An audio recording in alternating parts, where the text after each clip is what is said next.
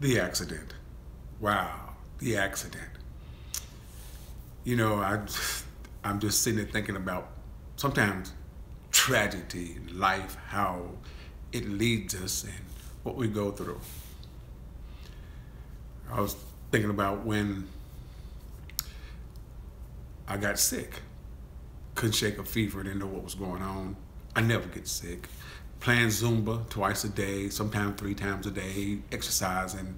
I never got sick. But I couldn't shake this fever.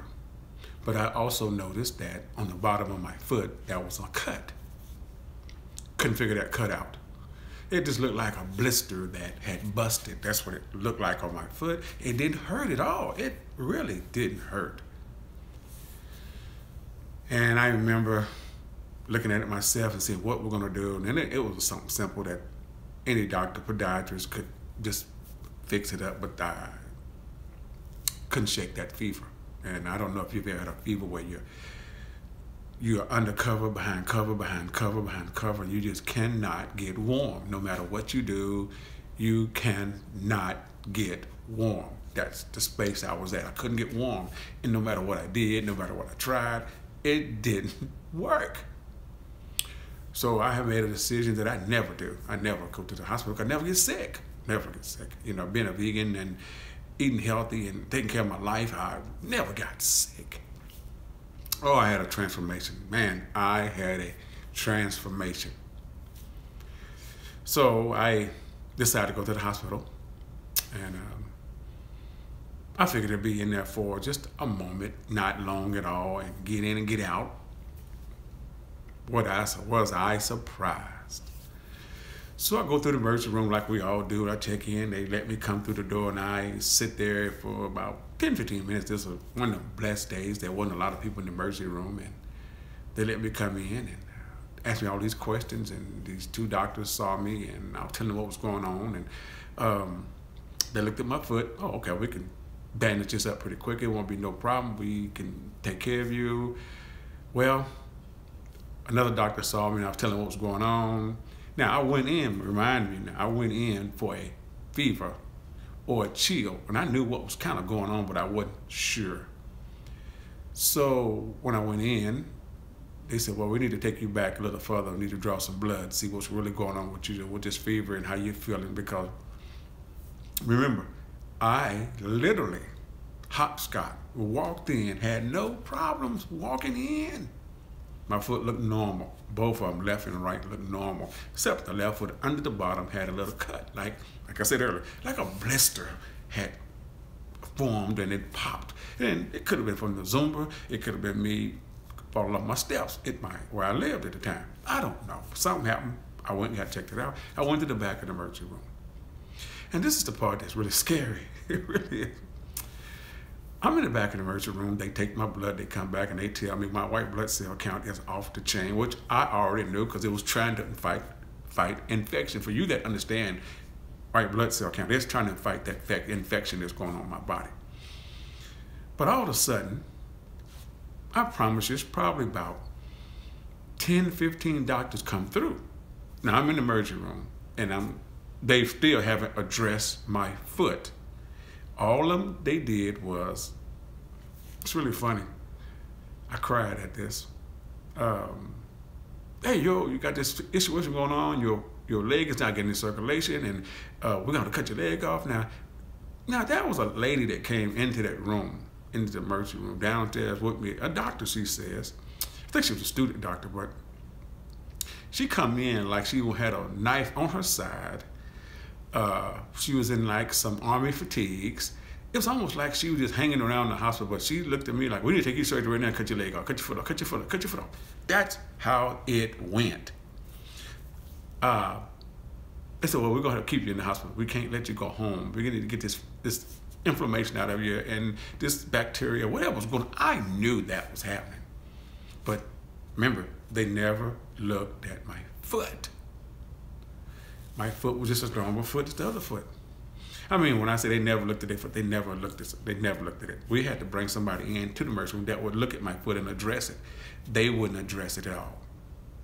But they still didn't care about it. And I told him what had happened before. We don't care.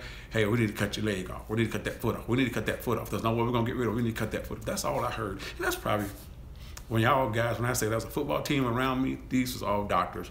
And they was all in their doctor mode, but they were preppy. And it wasn't about me no more. It was about cutting my foot off. If you know me, that was a no-no. Nah, you ain't finna do that right now. Let's see what's going on with my foot so we can fix it, okay? And mind, they never addressed my foot.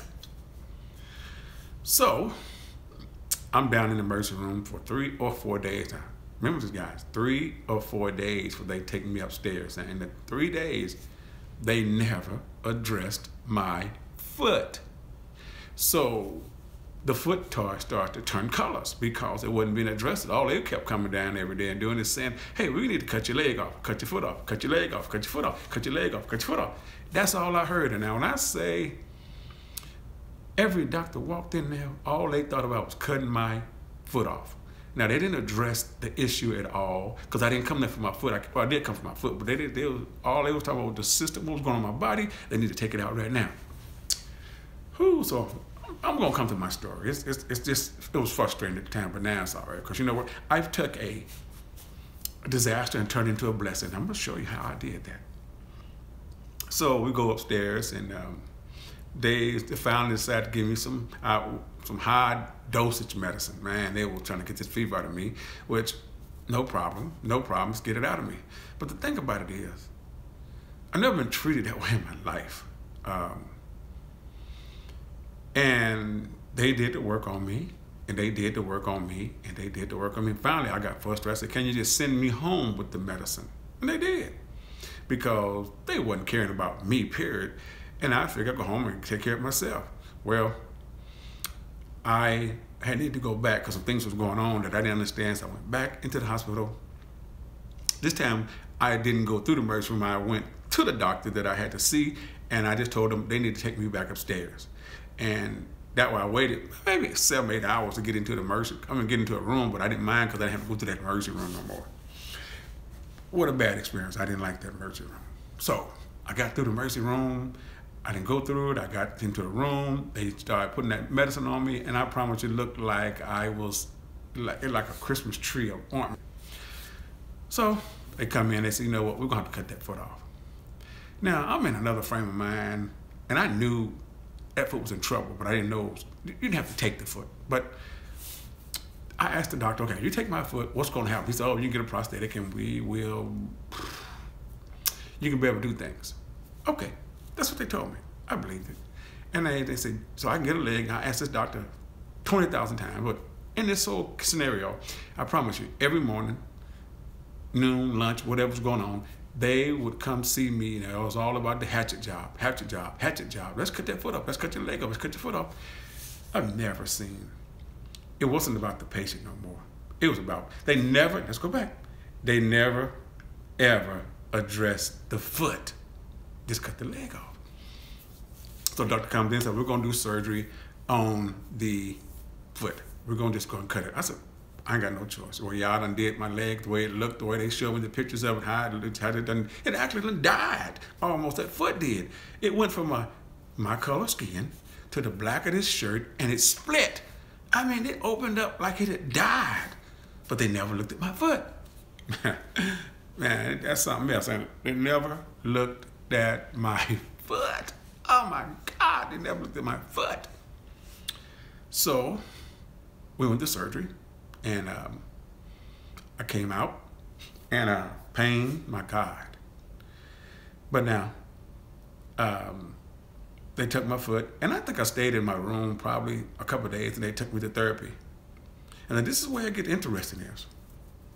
In therapy, the doctor comes in, and I greeted him. He was like, now I was coming back in my right mind. Remember, all this time I wasn't in my right mind. Now you're talking about being in the hospital almost 4 months. Remember, guys, I walked in to the hospital. I walked in, hopscotched up the stairs, did what I need to do. Man, how life changes.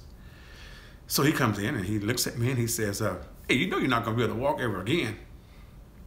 Now, keep in mind, I told you earlier, he'd already told me I could walk again. they put a prosthetic on me. But he said where they cut my foot at, they didn't have enough graft or whatever they were going to do to make a circulation where they could give me a leg.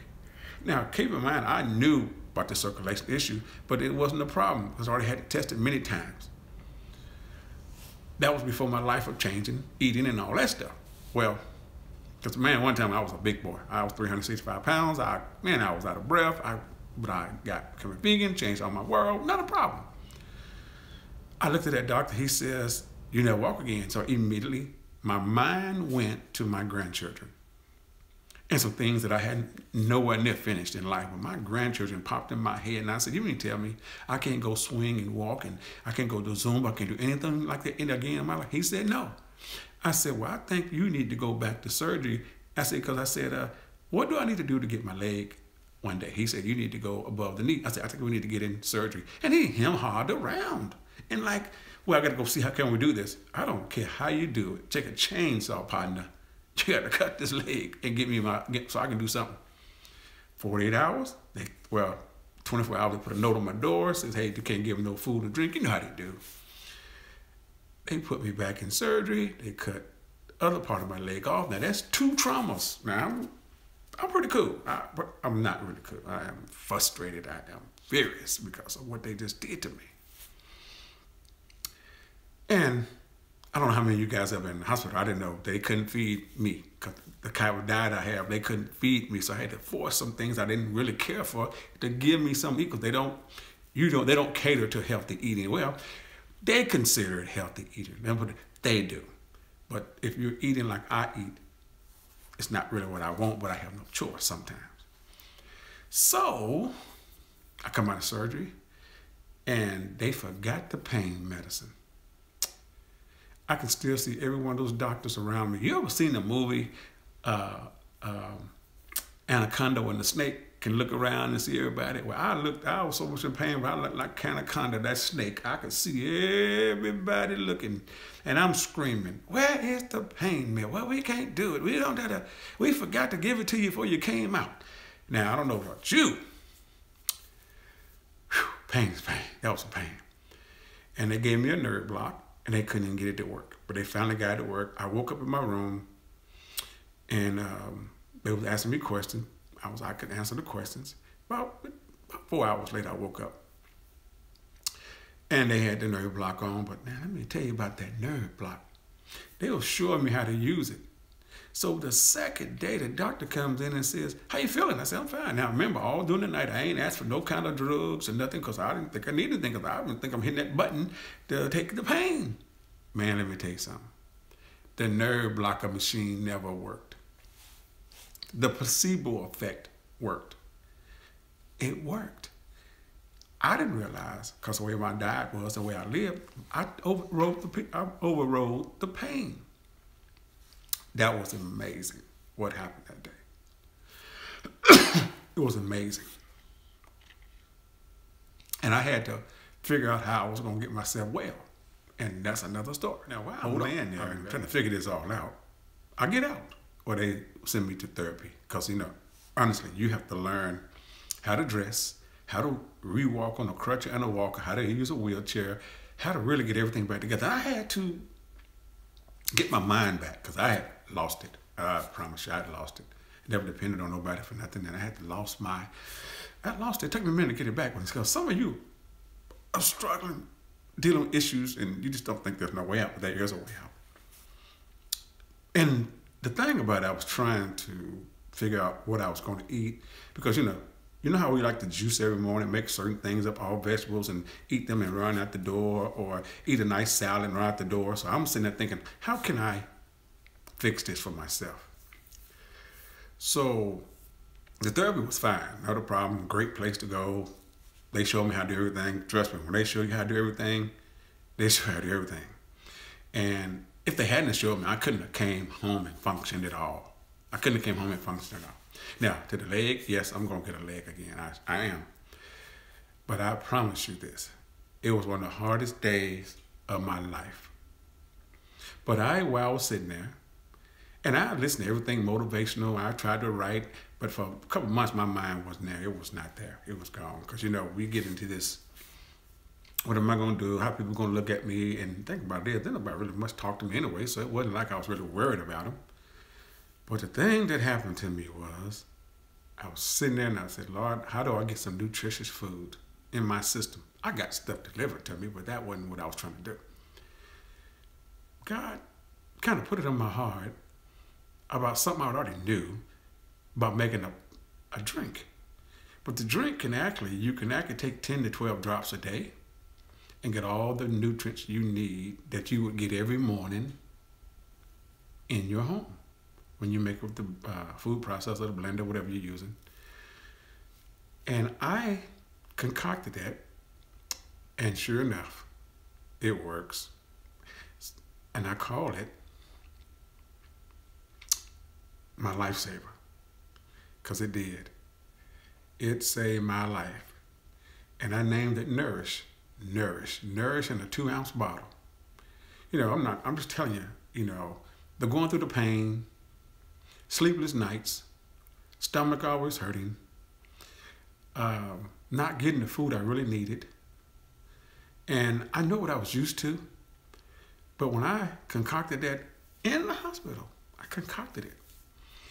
And I had things brought to me so I could make up little things, I could figure it out. And all of a sudden I would take them 10 drops, 11 drops, and my body would jump up full of energy. I was like, wait a minute.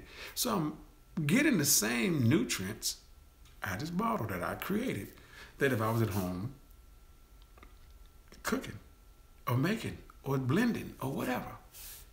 And the thing about it, I'm sitting there saying, but it's not what most people think, and it's not.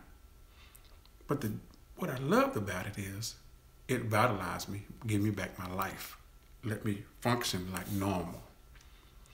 And when I say Nourish is awesome, it's awesome. It's 2 ounces. You can put it in the refrigerator. One of them you can put in the refrigerator, one you can't. Depends on what you put in it. But the good thing about it is, what I liked about it, because we always in a hurry. And I noticed when I got out, everybody's in a hurry. And can't really get in the kitchen and do what you normally do at the moment till you get your prosthetic. You still want to have that nutrition. You got your salads and stuff with the drops. In the morning, you take those drops, and my God, you feel great. I feel great. And I'm like, man, look at this. When I said earlier, sometimes it comes a blessing, things that I never would have ever thought that could happen. And how I feel now, I'm getting my strength back, and trying to go work out at the gym, the top part of my body and one of my legs, because at that point I did lose a leg, and it's coming back. Not the leg, what the prosthetic device is. The prosthetic leg is, so I can do Zumba again, so I can possibly jog again, just get my life back. And it's been humbling though. Now I'm gonna be honest, it's been humbling because things you normally do, you just can't do no more. You can't drive for a moment because you got one leg and you can't take the wheelchair out. You can't get back in. You can't put it in the car. So it kind of handicaps you. But if you know anybody that is handicapped, hey, stop by them and say hi. Call them up and say something to them, because, you forget about us until we get well. Then everything seems all right. But my question is, when I was sitting there, what if you got terribly sick or handicapped and couldn't do some things? Are you prepared for that? Are you? What would you do? Because trust me, ain't many friends, ain't many family members around. That ain't happening. Now, I know they can tell you that in front of you right now. But I'm going to tell you the truth. A lot of them are lying to you. I'm going to tell you right now, they're lying to you. You got to get some strength. You got to pull on God and things you never put on in your life. I had to do it. But look what it gave me. A drink. Nourish. But it gave me my mind frame of things that I was wanting to work on. But you know how we so busy? I could work on another book. I could work on me. I could work on getting my motivational together. All that stuff I could work on me. But I want to ask you though, if you was disabled and couldn't work no more, what would you do? How would you function? Who would you depend on? Because it's that way. And I think about it all the time. The nights I cried. I ain't gonna tell you no story, because I didn't have no world no more. I didn't have nobody I felt that loved me no more. I was in pain, tremendous for a moment. My stomach was tore up. My digestive system was just never functioned the same way it was. The stuff they was giving, my blood pressure went off the roof. And I understand now, I was taking so much medicine and trying to come back to life. I just didn't know what was going on. I couldn't even function. So I just want you to think about all that right there. So when you're going through whatever you're going through and you think you can't make it, let me tell you, you can make it. When it seems like you're at your lowest and nobody wants to say anything positive to you, stay away from negative people, because they're always going to be negative. They're never going to do anything for you.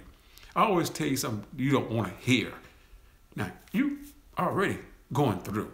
So why would you bring someone, anybody, a negative information? Don't even bring it to them. And I had to learn one thing. I cut the TV off, and I started reading motivational and more positive books that I always read anyway. I had to cut the TV off, because as I'm sitting there, all I'm looking at is negative news, negative stuff, negative. You know what? I'm already going through my own challenges. When you're going through your own challenges and you go home every day, turn that TV off. Don't let a child watch TV when they're going to school in the morning. Their mind should be fresh on what's going to happen today. But you put something negative on their mind, from who got shot, who got stabbed, who got robbed, and all that. They don't need to hear that. When you're going to work, put something positive in there that they can hear. They can sense motivational. Don't forget about the songs and the DJs and all that music. Put something that they can learn on, because you know what? That's all we got. I know some of you say, well, that's kind of hard. No, it's not. How can a 2-year-old sing a song word for word but can't say the ABCs? Help me out. But it's about you, though. Yeah, I went through it. I'm still going through every day. Not in a bad way. I got a blessing, because I got my life back. Yeah, I don't have a leg. I do not have a left leg. Wow. But I'm going to have a prosthetic one day. But the challenge is you, though.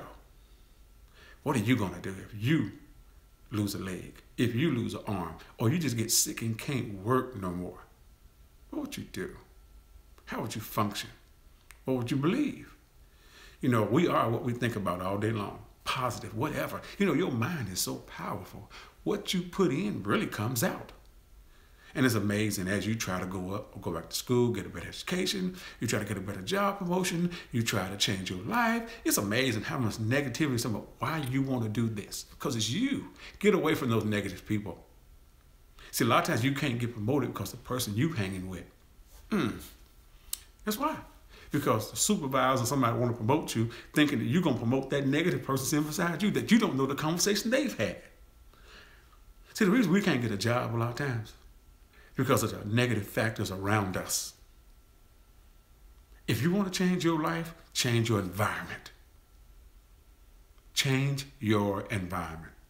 Because it's amazing how many people I talk to that are stressed all day long and making more money than you can imagine, but they're stressed, they're unhappy with their lives, they're unhappy with their family, they just can't function. If you watch the news every day, or you watch the news on your phone, you people are always talking to you about somebody that had plenty of money, but they killed themselves. Wow. Ain't that something? What are you going to do? How are you going to change yourself? Hey guys, it's Tim Moore. I just want to let you know. You know, there's going to be a link below this. If you want to talk, click that link. We can talk. Because like I said, I hope this never happened to you. I pray it never happens to you. But I hope you change and write down some goals and aspirations and things that you want to do in life. Write them down. And then look at them every day. And say, I'm going to make this happen. I don't mean some 10 years, but I'm talking about today. What do you want to change in your life today? What are you hungry to do? What is that one thing you always want to do in your life, but you've never done it? Because you let other factors, other people get in your dreams and steal them. You are what you think about all day long. You know, you got to learn to execute. Learn how to look at life for yourself. The question, do you love you for who you are? Let's just talk about it. Do you love yourself? Because to move on, to get the things that you want to get, you got to love yourself. And we don't fail in this fantasy that we talk to God, we pray to God, and this is going to walk through that door. You got to work for what you want. Believe me, you have to work for what you want. So guys, I just want to give you that story and say, hey, whatever you're dealing with, it ain't that bad. You still here. Whatever your problem is, it can be solved. Now, but you got to want to solve it. And you got to quit blaming other people. You got to look in that mirror and say, it's me. It's me. You know, we used to sing that song back in the day, it's me, oh Lord, standing in the need of prayer. Lord, it's me standing in this mirror. Help me.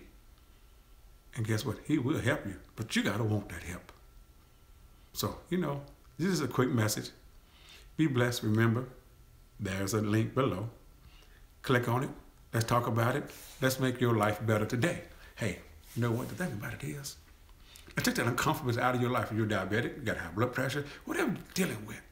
That's ways that you can get around it. And it don't cost nothing. What I'm saying about cost, just some slight changes in your life. Just think about it. You ain't got to starve yourself to be non-diabetic. You ain't got to starve yourself to not have the high blood pressure. You ain't got to starve yourself to overcome cancer with your doctor's help. But you know what? Get those negative people out of your life.